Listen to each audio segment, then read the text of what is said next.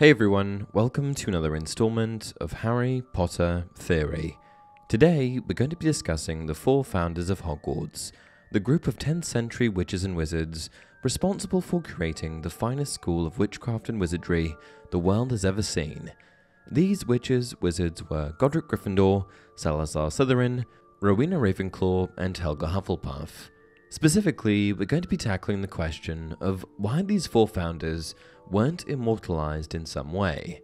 The primary purpose of wizarding portraits in the wizarding world is to preserve the memory of a person long after they have passed away. This ensures that their knowledge and wisdom can be passed down to future generations. But unlike muggle portraits or photographs, which merely capture a still image, wizarding portraits can be animated to capture the essence of a person's personality. Often, portraits are enchanted to mimic the behaviour and mannerisms of the portrait subject. But there are many different types of portraits and animated images in the wizarding world, so before we move forward any further, I need to quickly summarise each type. This will allow us to decide which type would have fit the founders best. Types of magical imagery. Moving photographs are a type of magical photograph that appear to come to life and show a brief snippet of motion.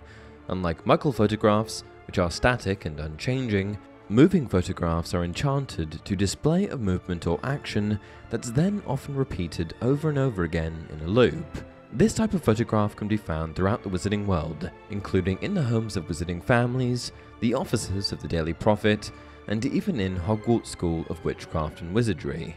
They are often used as a means of communication or as a way to capture and remember important events or moments in time. One of the most famous examples of moving photographs in the Harry Potter series is the Daily Prophet, which features moving photographs of the news stories and events it covers. These photographs often add an extra layer of depth and detail to the stories they depict, as they show the actions and expressions of the people involved in the events. This type of magical imagery is most similar to what we have in the Muggle world, and is in no way interactive or lively. Regular portraits. The bulk of the portraits in Harry Potter are painted by witch or wizard artists who have used enchantments in their paint to enable their subjects to be able to move and interact with the living. This style of portrait accounts for most of the portraits that hang throughout Hogwarts Castle. It's important to note, however, that most of the portraits hanging around the school are what J.K. Rowling has referred to as two-dimensional, meaning they can interact with the living, but only in a very limited way. Regardless, these portraits still have a number of abilities, including the ability to move from frame to frame, even frames that belong to another subject, granting access to secret passageways, and holding surface-level conversations. These interactions provide them with the opportunity to make use of the phrases and mannerisms that they were known for while alive. However, they cannot offer quality advice or contribute to in-depth conversations. This brings us to our next level of portrait. Headmasters portraits. Headmasters portraits are far and above the most advanced form of magical imagery. While at first glance they may appear to resemble the aforementioned portraits, the difference is that headmasters portraits are much more intelligent, able to engage in far more complex conversations and encounters. Essentially, these portraits are capable of complex thought and critical thinking, which makes them appear much more lifelike.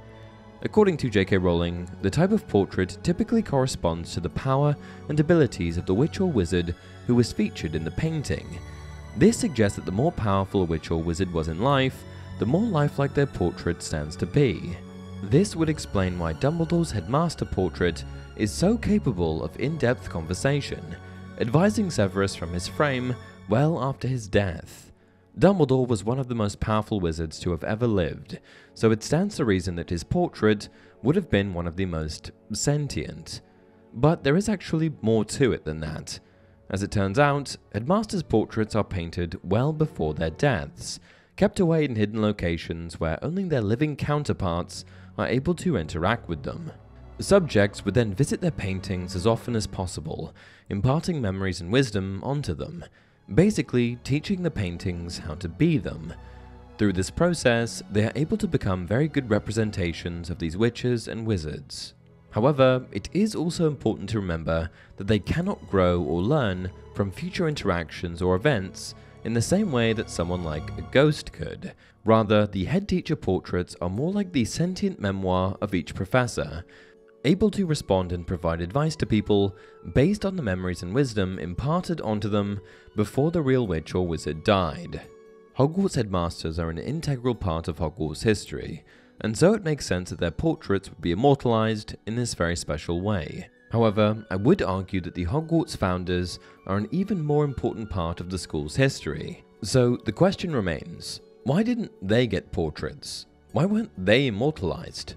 I think the founders' portraits would fit just perfectly at the entrance to each common room, or perhaps even in a row overlooking the Great Hall. It also occurred to me that the portraits of the founders could potentially aid in the sorting ceremony. I've got a few theories. 1. They didn't want portraits, didn't bother. It's entirely possible that, even though they deserved them, the founders of Hogwarts simply didn't want their portraits to be displayed. This could have been for any number of reasons, though I suspect that it could be linked with concerns pertaining to how their legacy may be portrayed by future generations.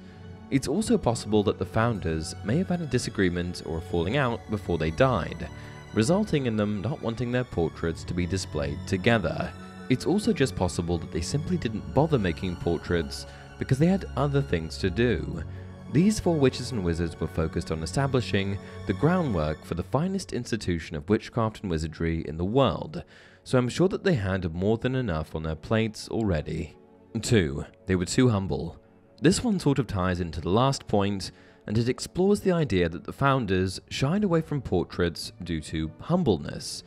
Their names were already on the 4 Hogwarts houses, so it's entirely possible that the founders may have viewed portraits as a step too far.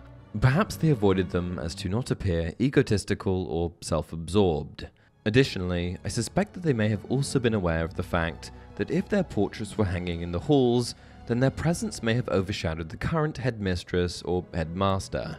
3. They exist in a hidden location. It's entirely possible that the founders' portraits do actually exist. They're just hidden off in some secret compartment within the school.